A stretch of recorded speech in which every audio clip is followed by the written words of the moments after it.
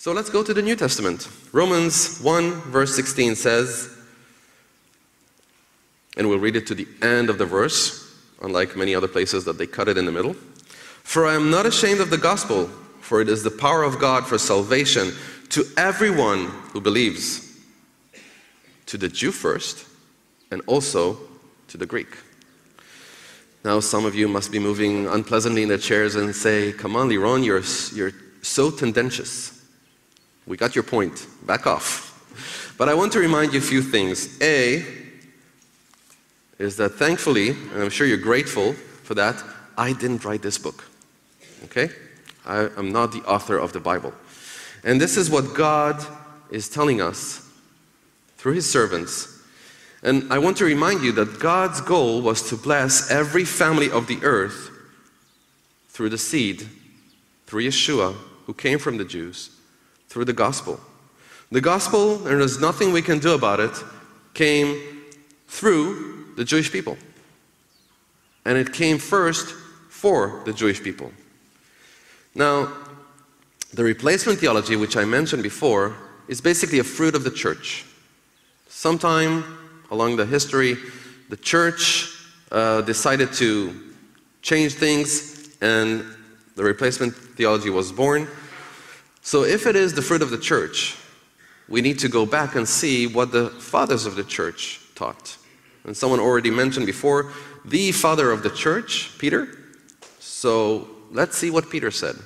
And if you remember, in the book of Acts, in chapters 10 and 11, there's this whole account about Peter standing on a rooftop in Jaffa in your Bibles, which is near Tel Aviv today. Some believe this house still exists and you can go up on the second floor. I really doubt it's the same house. But the view is the same. It's right on the coast. And he was standing there and praying, and suddenly this big sheet came down, or sail in Hebrew we call it, filled with different animals. He was supposed to eat them. And then he was sent to Cornelius. I'm sure you remember this account. Then in Acts 10, verse 28, we read the following. And he said to them, you yourselves know how unlawful it is for a Jew to associate with or to visit anyone of another nation. But God has shown me that I should not call any person common or unclean. Wow. He actually says that until this moment, it wouldn't even cross the mind of a Jew to share any news, let alone good news, with a Gentile. It was unheard of.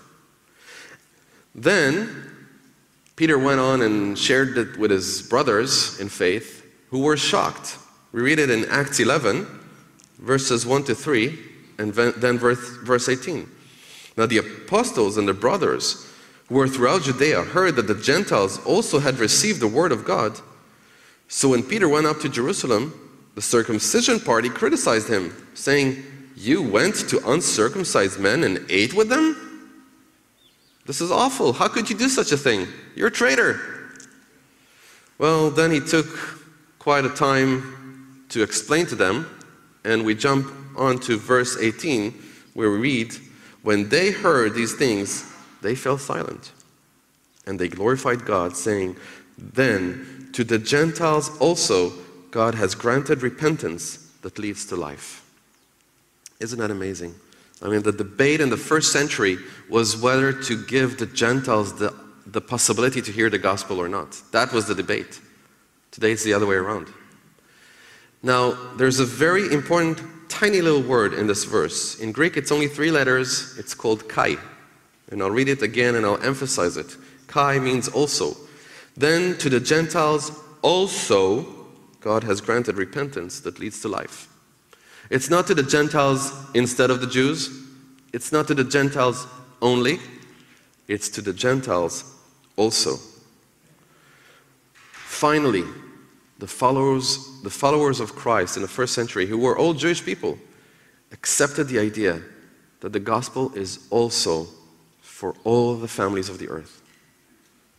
Not just for the Gentiles, not just for the Jews, not one instead of the other, but also for both groups.